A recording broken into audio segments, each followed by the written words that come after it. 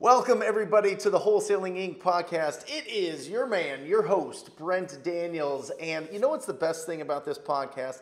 The best thing about this podcast is this is an instructional podcast, okay? This is not education. This isn't storytelling. This isn't necessarily entertainment. You know what I mean? This is instructional. People are watching and listening to this podcast and literally going out and doing deals in their market. So it's so incredible to me. I have the honor, I have the privilege every week to come to you guys in this form, whether it be on YouTube or whether it be on the podcast, and interview some amazing wholesale professionals from around the country.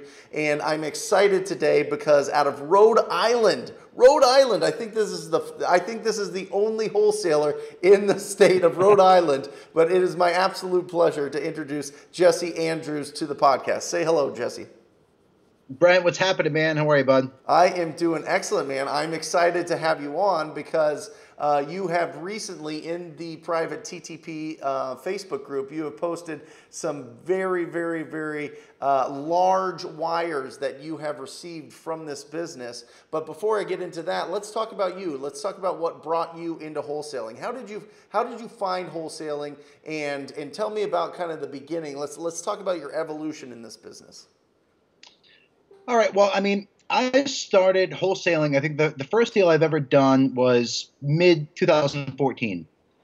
And I kind of stumbled into wholesaling by mistake, really. I've been really interested in the real estate category, if you will, but never really knew what to do. So like, any kid out of high school, I, went to college and got a degree.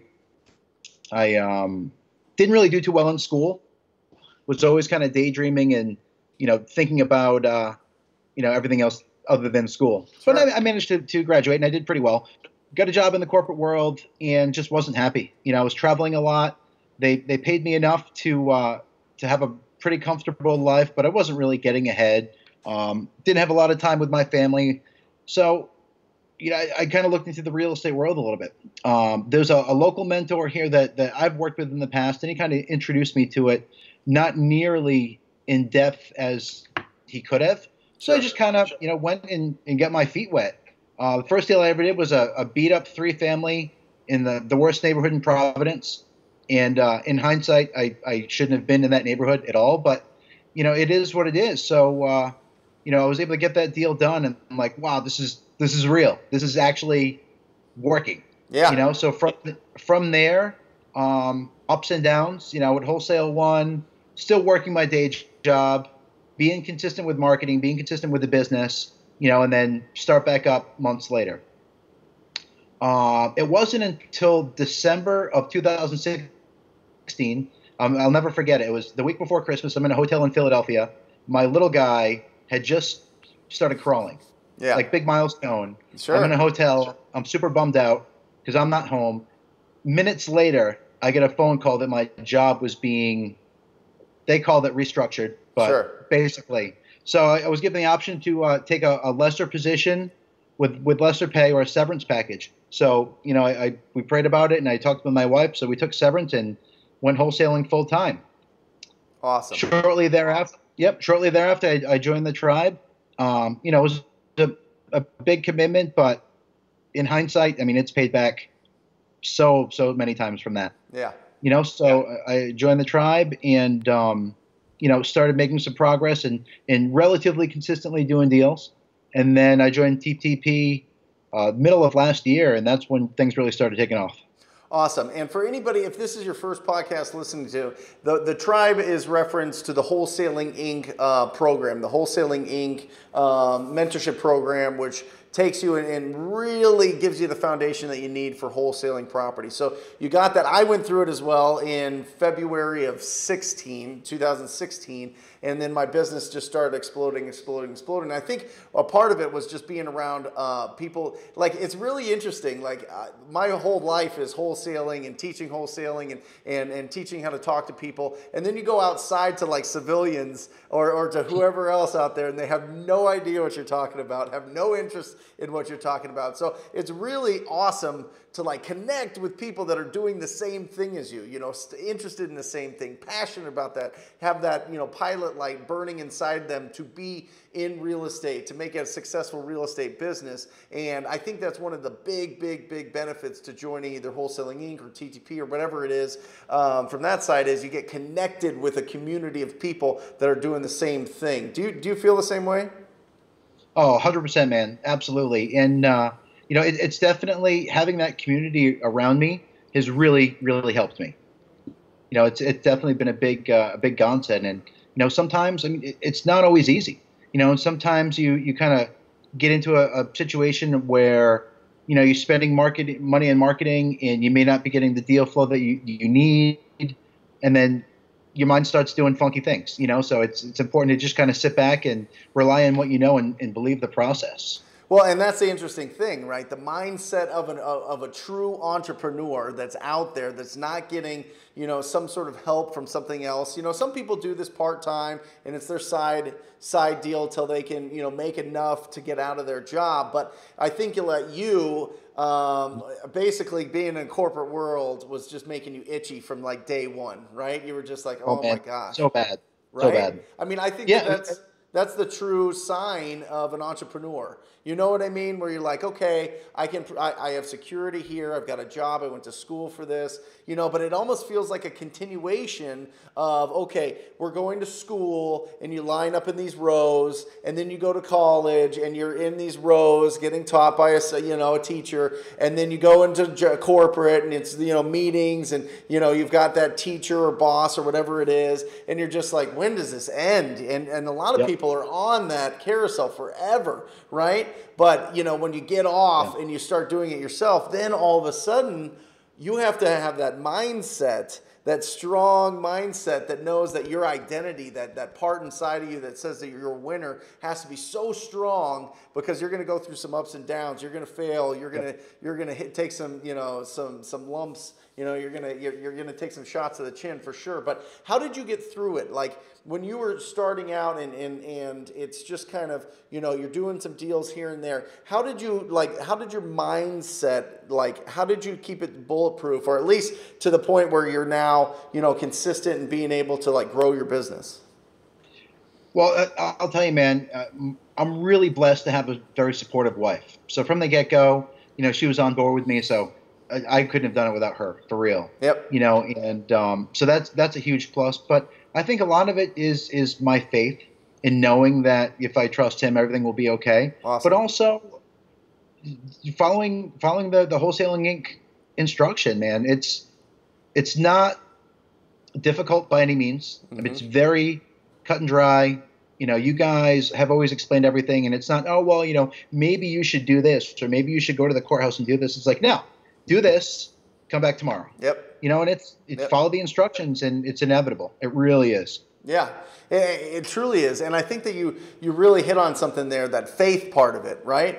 That absolute faith that you can do this, that there's something bigger than us that's out there that's really supportive. You know what I mean? I think that's a huge aspect of it for sure. And having a wife and family that's on board is just absolutely critical, because there are tough times. There are tough times when you're lying in bed, or you're thinking, or you're waiting for a deal, or a deal falls out or something, and you're like, oh my gosh, what are we going to do? You know what I mean? But something always happens. As long as you are talking to enough people, as long as you're having quality conversations with distressed homeowners, you cannot lose in this business. Right. Yeah. So that's exactly it, man. So let's talk about your business now. What does your business look like? Is it just you? Do you work from home? Do you have an office? Do you have staff? Do you have a VA? Do you have acquisition man? Tell me the structure of your business.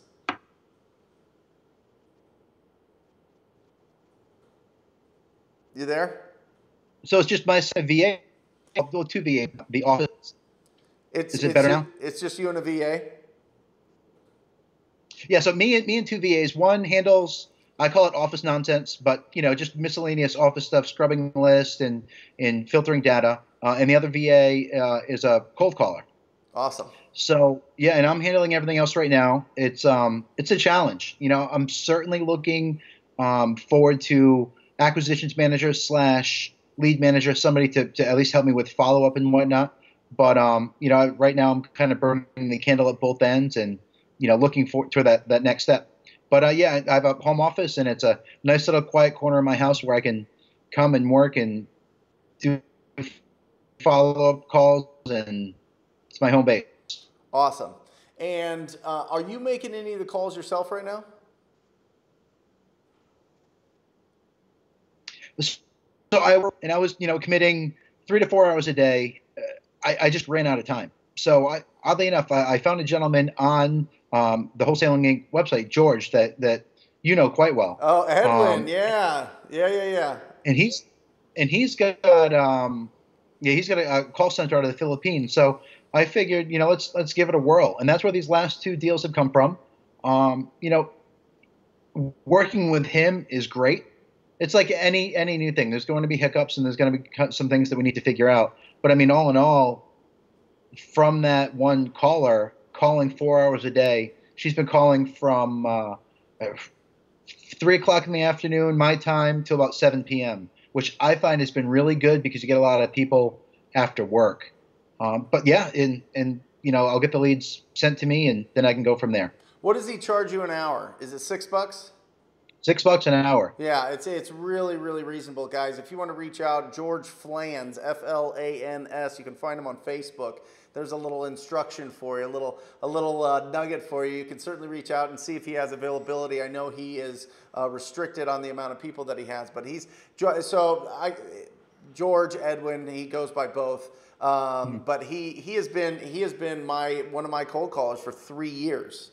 For 3 years. I mean, that guy has made me more money than anybody else in my business. He really is a master. He was, when I talk about the hierarchy of cold callers, it starts with you at the top. You're going to be the best. Next is going to be somebody that calls from your home or your office.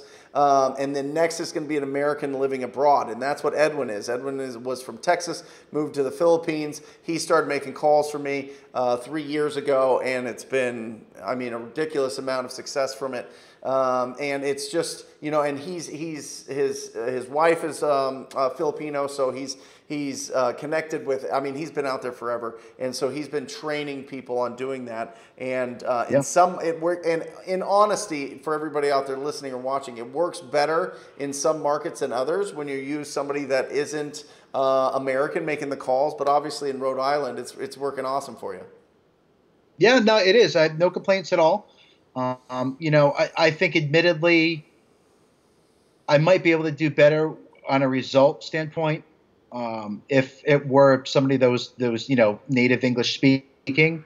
But going into that, I kind of knew that. So, kind of throwing more leads at it at this point. Yep. Until at the point where, eventually I can kind of take business in house. Awesome. Yeah, and that's the thing. It's all about expectations. You know what I mean? If you do hire somebody, they're going to be very consistent if they're living abroad, but you're going to need to have a lot more leads from them, and there's going to be less quality there, so you're going to have to sift through all of those to get to the best leads. That's absolutely right. So let's get everybody excited. Let's talk about an actual deal. Let's talk about success here. Let's talk about something that's done. Now, you posted 2 big wires. Let's talk about the biggest one and step me through. Give me the 4 pillars here, right? I want to know what their motivation is, their time, the condition of the property, their timeline, their motivation, and their price. So go with the condition of the property first. Well, first, let's start with this. It was a TTP lead, right? It was a cold call. So this is one cold call. And what list was it?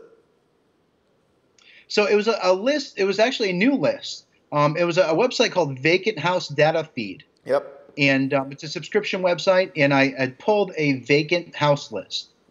And I figured it, for the price, it was $100 or $97 per month.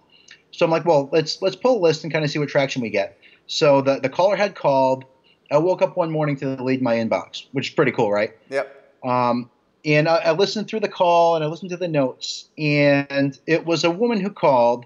It was a 2-family house in Providence, near Providence College. And if you're not familiar on PC, it's a pretty affluent neighborhood. Yep. it's a pretty nice Catholic college. I mean, they have a pretty decent basketball team. It's kind of a little Rhode pride there. Sure. But nice area, right? So property values are pretty high.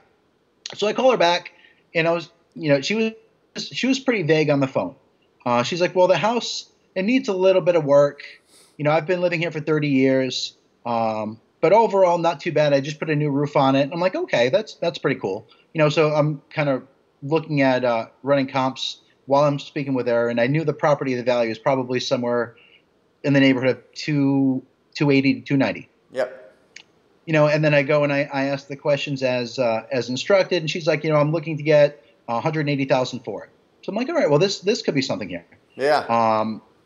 The timeline. So she was like, well, I would like to move to Florida. My brother's in Naples. Anytime between now and the fall. So I'm like, all right, well, kind of vague. Okay. Yep. A little vague. And then motivation, she didn't really say. She's sick of the cold winters, and we've had a pretty cold winter. Yeah. So on the surface, it was kind of like a lukewarm lead. Yeah.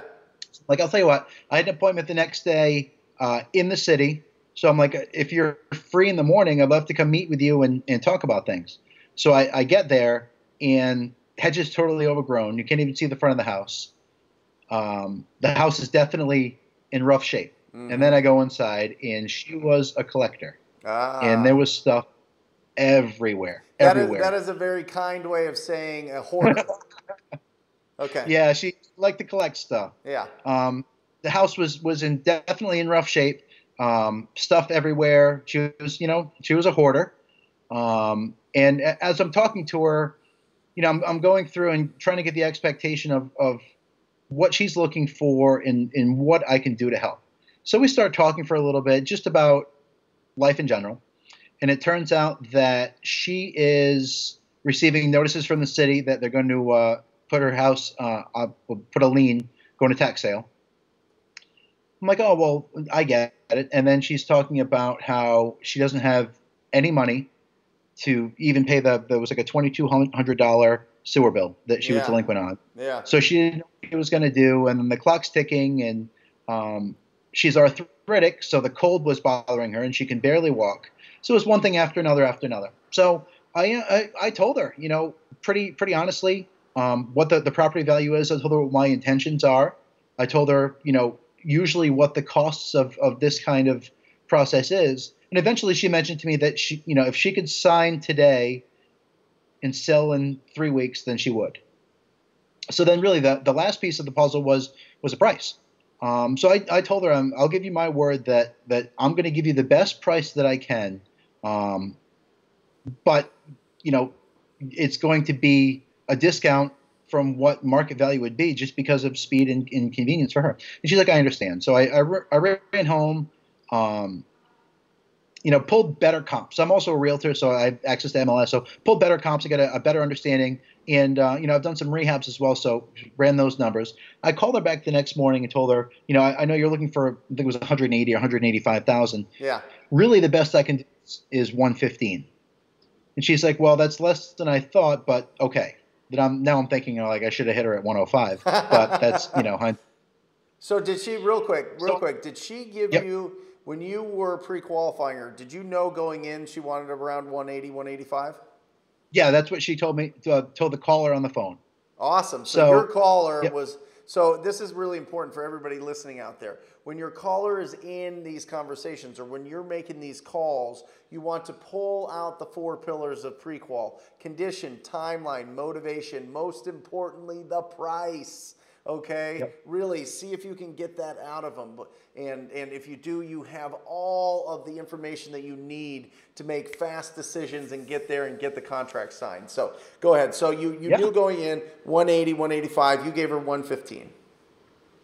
Yes, and she accepted. I went over there the next day and signed paperwork, and kind of told her what the next process is we're going to have, a bunch of people come through, but it's only going to be a 45-minute window on a Saturday morning. Yep. And I went through and took pictures of the property and tried to dig deeper into what she needed. And really what she needed was help moving some stuff from her house into storage. Yep. She had gone through and picked out what was necessary and what wasn't. and she needed everything else just to stay there. Yeah. So I'm like, well, that's easy. Just leave whatever you don't want, and I'll come over next week and I'll help you. I have a pickup truck and help her move some stuff to storage. So that was great. Awesome. So now I have the signed contract, and I go through and I send it out to my buyers list. How do you send it? How do you let them know? So sometimes I'll text blast, but I've had some spotty results with that. Right. Us too. So yeah. I sent this one out on MailChimp. Mm-hmm. Sent it to all my buyers, and I followed up with about 100 or so via text, but text from my phone, copy and paste text message style. Sure. So, I have a handful of people interested. About 20 people told me they're interested. We set up the walkthrough / inspection for, it was like 10 a.m. on a Saturday. Yep. My suggested price was $150,000. Okay. And we go through, and people coming in and out of the property, and a lot of people scoffing, like, "Oh man, this place is terrible. This place is a disaster. What are you talking about?" Yep. One guy came to me and he's like, "I want to make you an offer on the spot." I'm like, "Well, thank you. I appreciate that, but that's not, I'm looking for highest best tomorrow afternoon." Yep. He didn't really like that, Sure. so he left, and it is what it is. So I thanked everyone for coming. Highest and best by next day tomorrow. I get a call later on that night from a realtor that I've done a lot of deals with in the past, and that guy that spoke with me was actually one of his buyers, because I have Yeah. many realtors on the list. So he's like, well, he wants to make an all cash offer, 3-week close at $165,000. Woo! And I was asking $150. So with him, I've done deals with him in the past. So I was going to have to pay him a little something for a finder fee. Yep. So, yeah. So I sent over the assignment contract. Yep. He signed it, and we put money in escrow and open escrow. And was that the biggest deal to date that you had done? Yeah, that's the biggest deal. When you said this is great, because I go through this all the time. Even now, I don't even send them out anymore, but I see the DocuSigns. When I get that DocuSign back that says completed DocuSign and it's some assignment for whatever, I get so excited. Like, were you just like looking at this like, oh, this is game changing? Absolutely. You know what I mean? Totally, man. I mean, that's a really, really big deal. And right around the time, I had another couple properties in similar situation. So I'm like, wow, now I have 2 killer properties, both in escrow. Now we just need to, push and persevere this through closing, because, it's not done till it's done. So what'd you net on that deal? So on this one, I netted $42,000. And what'd you net on the second one? 20. Woo, woo. Hold on a second. Yep. I got to stand back here. Thanks, brother. Incredible. So $62,000 on essentially originated from 2 phone calls. Yeah, exactly. Yeah, incredible. I mean, and that wasn't even, you didn't even initiate those calls. You had a VA do it at $6 an hour. Right. What's the return it's on amazing. investment? It's incredible. I know. And when you really kind of put it like that, it's remarkable. It's absolutely amazing. And I feel like I'm totally blessed. Yeah.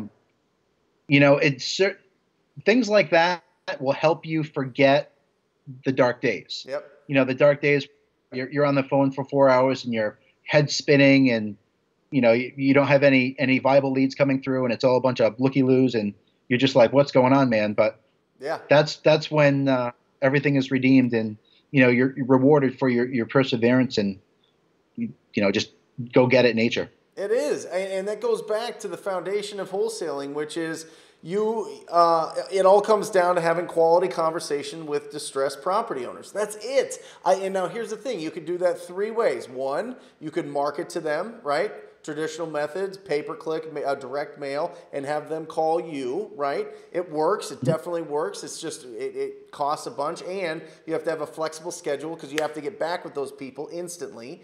Two, you can get Right. referrals by people knowing that you do buy houses, that you're in real estate, and they send you deals. It happens. It's not very predictable, but it happens. Or three, you Right. go out there and you prospect for them, and you bring those deals to you. You literally pull money out of the air when you're making calls. It is. Yeah. It is, and the cost is just so unbelievable. Plus, you get to do it on your own schedule. That's the best thing. Right. Because remember, I bet, and just kind of correct me if I'm wrong, but I bet when you get those leads in from your cold caller, you're not having to call them in like 5 minutes, right?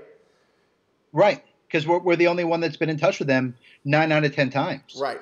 Right. Like my people get all the info and then they'll call them back, you know, sometimes within the hour, but some people are like, call me next Tuesday and we'll get it going. You know what I mean? Like it's just a totally different life. It's just so incredible that you have the ability to just pull this out of thin air. I mean, it's just, it's so exciting to me. I mean, $62,000 on 2 phone calls. It's crazy. Yeah. So talk to everybody new out there, everybody starting, or maybe somebody that's considering, you know, implementing or using TTP or cold calling for their business. What advice would you give them starting out if they've never made a call or had people call for them?